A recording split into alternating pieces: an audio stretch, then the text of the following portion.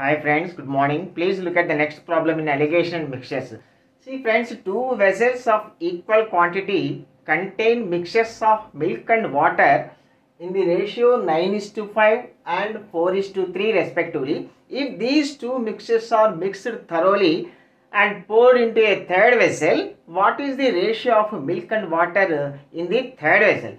Friends, these two are equal quantities.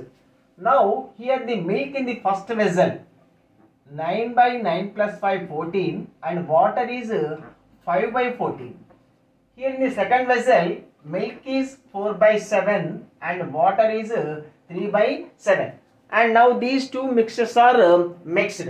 Then the total water in the mixture, total milk in the mixture is 9 by 14 plus 4 by 7 by, and total water 5 by 14 plus 3 by 7.